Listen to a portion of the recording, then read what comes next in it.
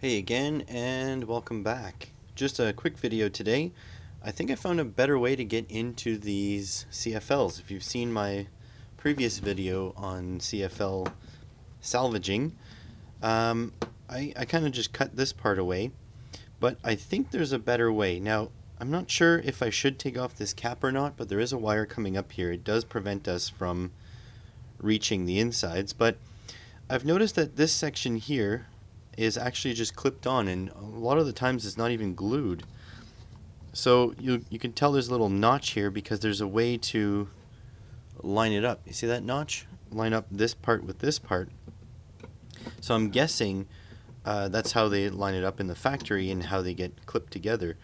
So if I give this a gentle pressure, and I'm going to try not to break the actual glass, but you just give this a gentle pressure, and I might get enough leverage here to actually pop one side open. I'm trying my best not to break the tube here.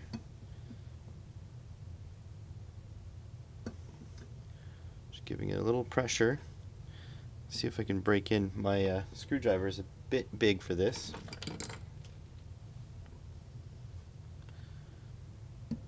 There we go. See, it popped? So now you can take a bigger screwdriver, a thicker one, and just sort of work it around here. The problem is this plastic is extremely brittle. I'm going to release the vise. I'm going to try again here. So you just give it a little bit of pressure.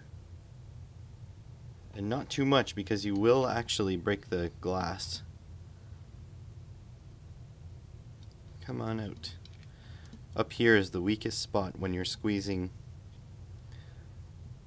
When you're squeezing it on this side, the top and bottom are the weakest spots. I'm going to release this. It does take a bit of patience. You do have to really take your time. See, there it pops out again. Trying my best here to work around and not break the tube.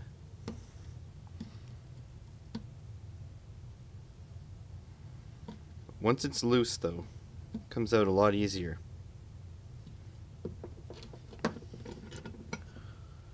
Okay, so we got one side open here. I'm going to try to work my way around the screwdriver, and I'll show you what I mean by it's just clipped. Oh, here we go. Another clip released, another one, and another one. Okay, so now you can see right there? See a little clip? So now if I give this a little bit of a twist, I should be able to break the wire connections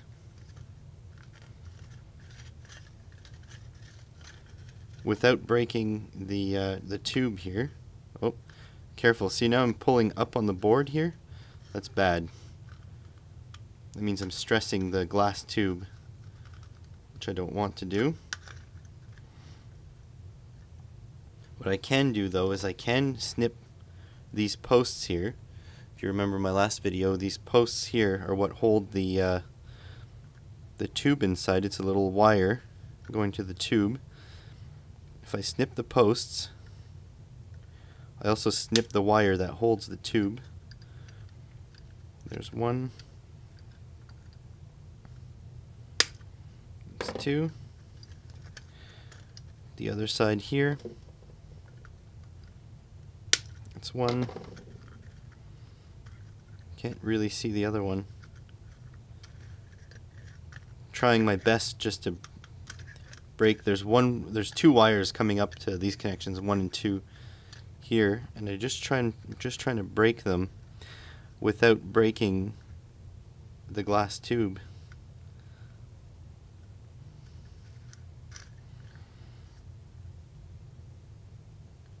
There we go. It let go. Okay, I'm going to break this one off. this post.